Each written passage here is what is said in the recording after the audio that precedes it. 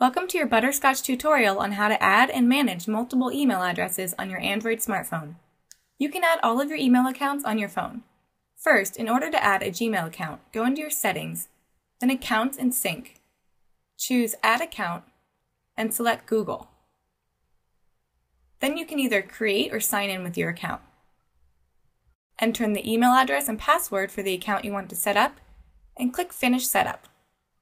Then choose to sync your contacts and Gmail.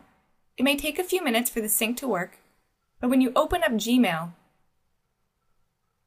you'll be able to switch between accounts. If you want to add a Hotmail or a Yahoo Mail account, it's a bit trickier. First, choose Corporate. Enter in your email address and password. Then you need to enter in your full email address at the top where it says username. Make sure your password's in there. And for Hotmail, enter in m.hotmail.com.